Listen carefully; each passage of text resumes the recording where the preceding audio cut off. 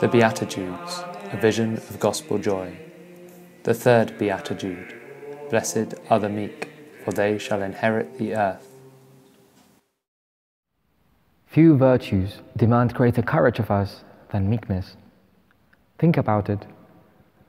Meekness is precisely what it takes to respond with gentleness when you are wronged, to resist being overcome by anger or by desire, to hold your tongue when you feel the impulse to criticize or to complain, to keep on doing what you know to be right, even when everything has turned against you.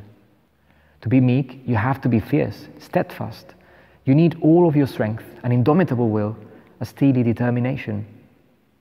Meekness is not of this world, a world where everything seeks its own advantage, everything is urged by necessity.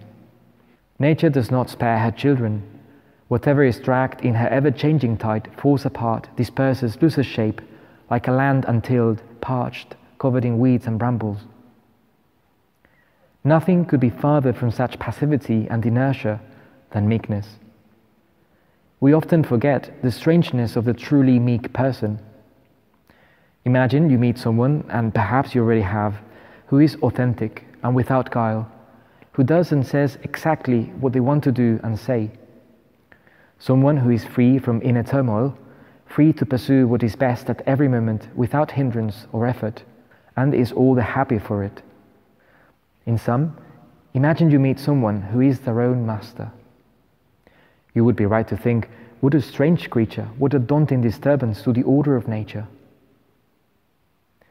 How could we achieve such degree of self-mastery? Is it a matter of effort, of technique, of doing violence to oneself, of strength or willpower? Well, in a sense it is.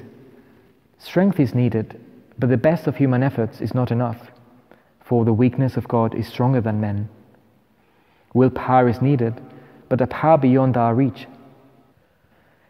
Every day in the Our Father we pray, "Thy will be done on earth, this earth which I am, often untilled, parched, covered in weeds and brambles." In the opening story of Genesis, God creates the heavens and the stars and all living creatures through the power of His word, but us He shapes out of the earth, using His hands like a craftsman producing his masterpiece. It is an image of intimacy.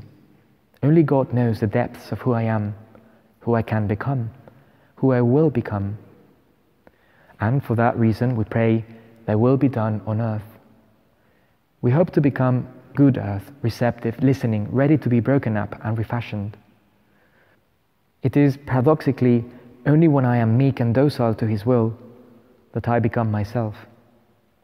It is only by obeying another that I become my own master.